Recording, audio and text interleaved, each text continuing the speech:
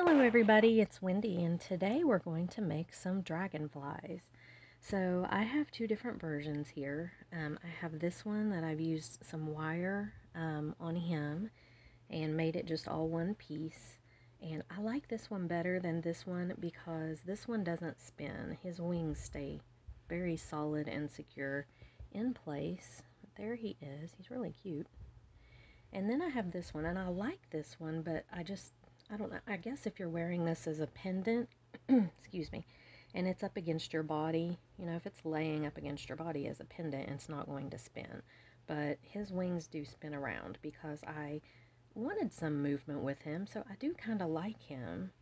Yeah, I really do like him actually, but I made this one using just a long head pin here, made the loop at the top and connected this bead as an eye pin, on both ways. Just so it would have some movement. And the more I think about it, the more I do like him. But I guess if he's laying flat against your chest when you're wearing him, his wings won't spin. But he does have a lot more movement to him than this guy. But they're very cute, and these are done with 8mm bicones. And I wanted to show you some other ways that you can make this. So these are bicones, they obviously work. I have these wing beads on my website for sale, and I had them packaged up 4 to a package, but I think I'm going to change it to 2, just lower the price and change it to 2, because these are way too big for earrings, I think. I mean, I don't think you're gonna, this is definitely more a pendant than an earring. So I don't know that everybody would really want 4, maybe, but I don't know. So I'm just going to lower the price down and put 2 in a package. That way there's more available. And yeah, you can make a pendant if you want. So let me move these 2 to the side. So let me show you this one. This one I'm going to make using these barrel style beads on the bottom and a big round bead on the top, and then some little fire polish beads in between. So what you need pretty much for all of these is, if you want to make this version, you need a long head pin and a small eye pin. If you want to make this version, you need a length of wire. Now this is artistic wire. This is coated in like a it's got like a plastic coating on it, this does. So it doesn't really matter what kind of wire you use. For this one over here, I'm going to use this is like 20 gauge silver wire. For this purple one we're getting ready to do, I'm going to use this. It's like, gosh, maybe 22 gauge purple artistic wire. And then I'm going to use a silver wire for this other one. So I'll show you here in a minute. But so you need your wing beads. You need 2 wing beads. You need like 3 beads for the bottom and 1 bead for the top. And with these wings, I think it needs to be about 8mm or bigger. I think if you go any smaller than 8mm, it's going to look funny. You need some sort of a bead cap. If you can see, I've done a bead cap on this top one. You don't have to do that, it's optional. But I have this little flower, and these 2 are available on my website, these tiny flowers. I think it's going to be a cute little bead cap there. And then you need 3 fire polish beads or rondelles. I'm using tiny rondelles for this red one and tiny rondelles for the yellow one. For the purple one, I'm using these fire polish beads. And if you want, like for this purple one, I'll probably use a spacer bead in between his wings. See how you don't have to do this, but if you put this little spacer bead in here, it helps his wings to have a little bit more room, so they're not like overlapping each other too much. But you don't have to do that. You can put them right side by side, and then they'll just kind of, I don't know, they kind of overlap a little bit, but I like to put that little bead in there. Okay, then you're going to need your round nose pliers, your cutters, and your chain nose pliers, and I think that's everything. So this version, we're going to make 3, and it's just to show you the different types of beads. So this version right here is using these long kind of barrel beads. Let me straighten this wire a little bit. And these fire polish and this big round one on the top. So I like to, I think it's really cute on the bottom to have a little spiral like this. Now you don't have to do that. You can just make a regular little loop if you want. But I like to have the spiral. I think it's just kind of cute and decorative. So the way that I make the spiral, and I'm not going to make this one very big, but I turn my wire at a 90-degree angle like this. It's a little more than 90, isn't it? Okay, and then I take it, this is hard to do on camera, and I get down at the very, very tip of my chain nose pliers, and I start rolling, and I make a loop, a very, very small, tiny, tiny loop in the end, as small as you can get it. Okay, so just like that. And then I'm going to take this loop, and I'm going to keep coiling. So you move your plier, you coil, and you want it to be flat. So I don't like to use my round nose pliers for the whole thing. Once you get the coil started, then I like to take my chain nose pliers and do it like this, because it keeps it flat. See, if you hold it over the whole coil and then coil some more, it keeps it to where it won't overlap itself. Okay, and then I just roll it up here till it's right there on the bottom, just like that. Okay, there it is.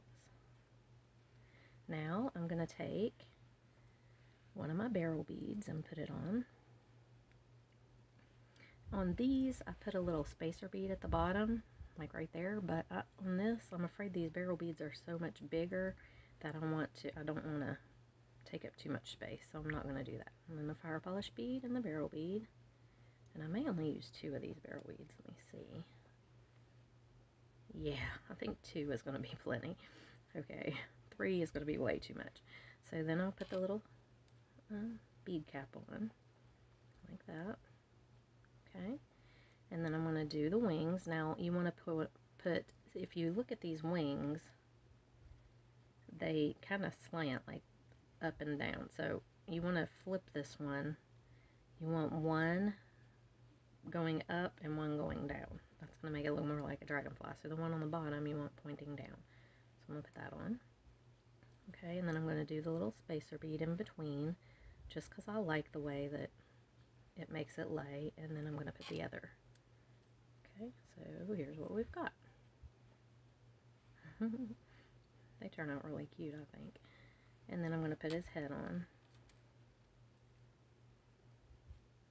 And there he is.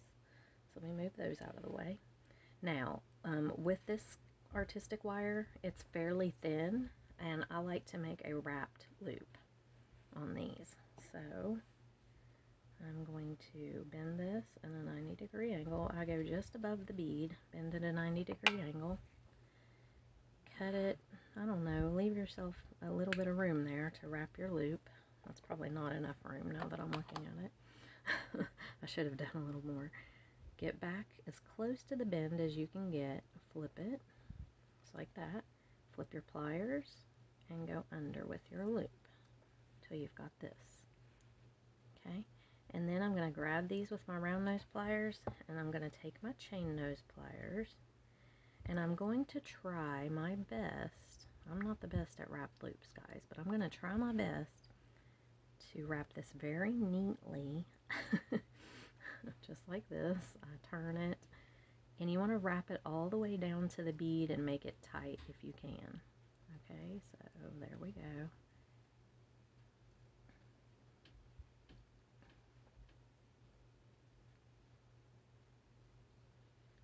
Just like that.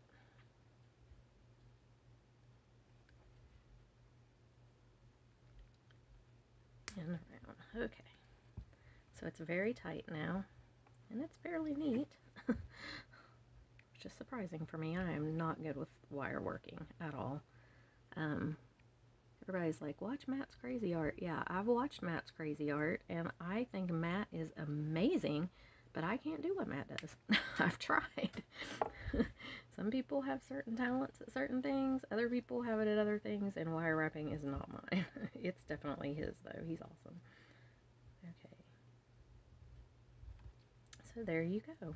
That is one version of the little dragonfly. And you can bend it, like if you want to make his little tail go like that. See how that does? You can flip this around. You can do it however you want, but that is one version with some long barrel beads. Okay, so now I'm going to show you how to do it with some rounder beads. These are slightly, not perfectly round, but you can do it with round beads as well.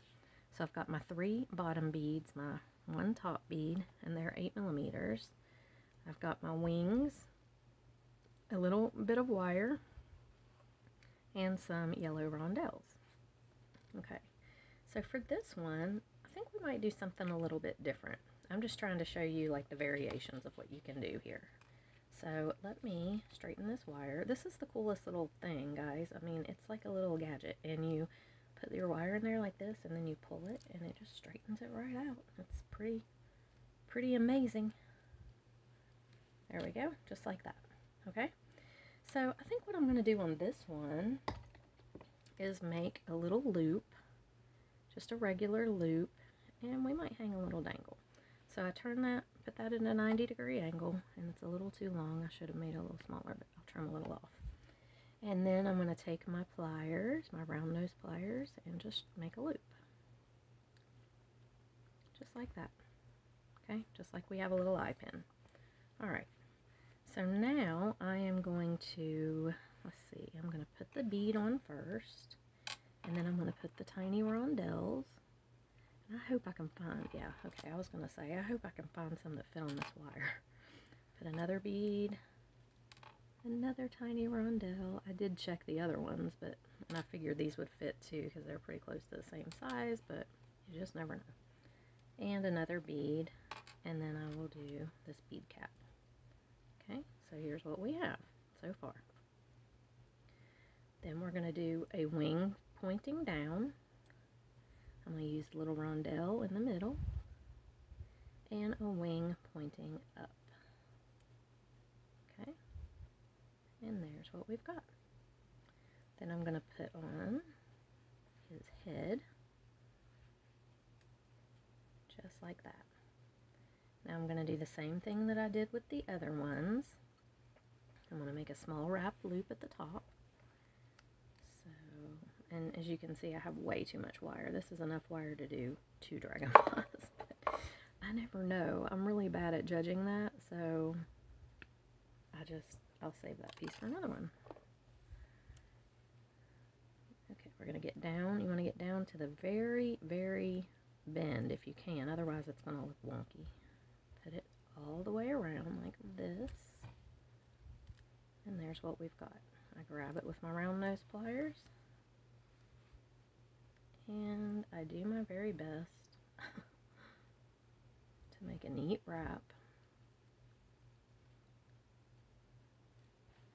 And do it tight down to the bead. This is another way to use up like single bead caps that you have. I have a little container that's got singles in it. And there's no mates to them, so this is a good way to use those. Okay, trim this off.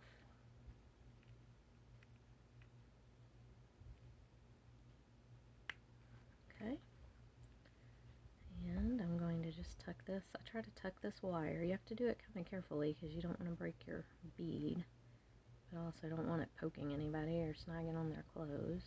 Okay, just like that. And there's this guy. Now, let me grab a head pin, and I know I didn't tell you you were going to need a head pin, but I didn't know you were going to until just now. And I will see if I can find a thin one that this little rondelle will fit on. Okay, there. Well, she makes it almost all the way down to the bottom. Sometimes you have to use these ball head pins. I love these, but they're super thin. But this will work. I just want a little dangle on the bottom. I think that would be really cute. Okay, so we're going to make the teeniest, tiniest little loop that we possibly can. Teeny, teeny, tiny. Just like this. Teeniest, tiniest loop. And on these little teeny, tiny loops, I don't like to make them wrapped because I think it makes it too bulky. I want them to be tiny, tiny, tiny. And that's even bigger than I would like it to be, but I don't think I can get it any smaller. So, there it is. sure it's closed up good, and then I'm going to open it. I don't want to open this one because I don't want to loosen those beads at all, okay? If I open that, it's going to loosen those beads and make my dragonfly not as tight. I'm just going to hang that from the bottom. Close it up to make sure it's closed really good. And that's cute. So there's another little version of the dragonfly. I'll lay them all out here in a minute so you can see them. And then one more that we're going to do. And this one is a bicone one. So we've got 3 bicones for the bottom, 1 for the head, some rondelles, our 2 wing beads, a bead cap, and some wire. Okay, so this one, I'm using this deeper bead cap. I think it's going to be pretty. But with the bicones, you can kind of use these deep bead caps, and they look good. They're almost cones, but not really totally, but close. Okay, and on this one, I think I'll do the same thing. I'll just make the little loop on the bottom. Maybe. Yeah, I think I will. So I'm just going to bend that 90 degrees and make a small loop.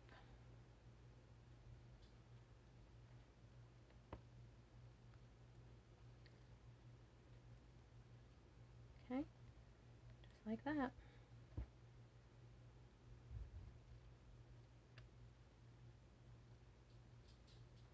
My wire keeps spinning in my hand here. Okay, there we go. Alright, now I'm going to put on a little rondelle, a bicone, another little rondelle, another bicone, another tiny rondelle, another bicone. Oh, don't tell me you're not going to go past that point in the wire. A little rondelle, come on. This one's going to be difficult, so let me find another one. Okay, and then my bead cap, or my cone. And see how that kind of sits down over the bead? It's cool looking. Okay, then I'm going to do my wing facing down, another rondelle, my wing facing up, and its head. Okay, and that's this one. And I'm going to make the wrap loop again. This wire actually is pretty thick. I may not do the wrap loop, I may just do a regular loop. So let me just do a regular loop here.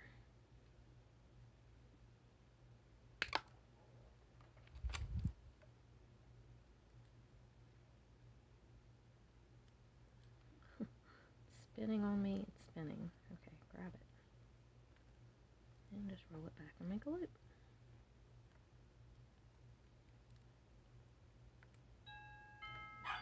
Oh, somebody at our door. Which probably means an Amazon delivery. Okay, and then we're going to just do the same little rondelle at the bottom. Sadie's barking like mad. Thankfully, Chris is not on the phone.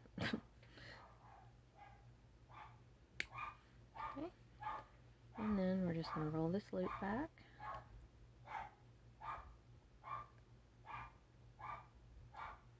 Like that. And again, I'm going to open, yeah, I can hear a big truck out there. It must be UPS or somebody. So I'm going to open this loop up first and do it. I'm so totally distracted right now. I'm sorry. And then close this back up. And that loop turned out a little bigger than I wanted it to. I could redo it if I wanted to, but I think it's fine. So there is the 4th version, or 3rd version, or whatever. So that's how you do these little dragonflies. They turn out so cute, I think. And man, what a cute pendant. Hang this on some Coriana chain, and you could even bead up a little bit on the chain if you wanted, and they're just adorable. So there's the red one with the bicones. Here's the barrel one. And I would want to turn that probably so it shows. Like maybe, there we go, just like that. here is the dark blue one that I did earlier. And there, same thing. I want that little thing to show. Here's the yellow one. And, excuse me, here's the aqua one with the dangly head. So there are 5 little versions of these dragonfly pendants that you can make. Again, the wings are for sale on my website. I don't have any 8mm bicones on my website.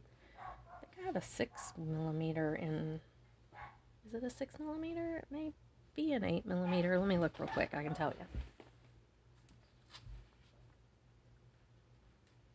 I think it is an 8mm in emerald green, and it's pretty. So that's up on the site. The wing beads are up there, and these little flowers, if you like that look, are up there. And I think that's about it. I do have some small rondelles. I'm getting some more small rondelles in, but I don't have them yet.